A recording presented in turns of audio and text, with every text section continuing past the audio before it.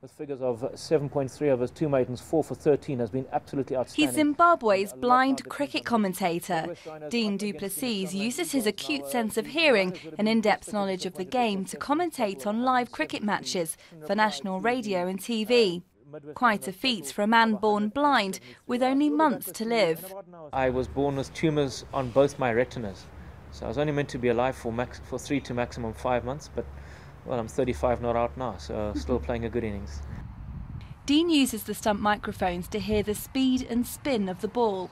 He listens out for the players' footfall, grunts and telltale phrases to know who is bowling, who is batting and whether they're pleased with their performance.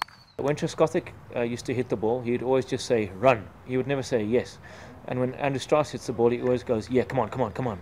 So with those two, I always knew it was wonderful listening to those two opening the batting because I knew exactly who was doing what.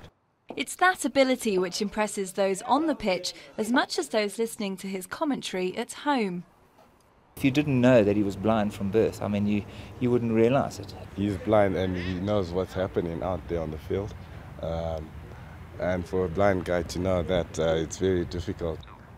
Despite his ability, Dean is confined to working as a guest commentator in the Zimbabwean media.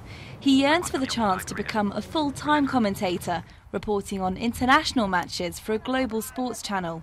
Difficult may be, but Dean's passion for the sport leaves him no choice but to pursue his ambitions. It's been a pretty eventful morning here at Terrari Sports Club on the second day of this crucial Logan Cup match.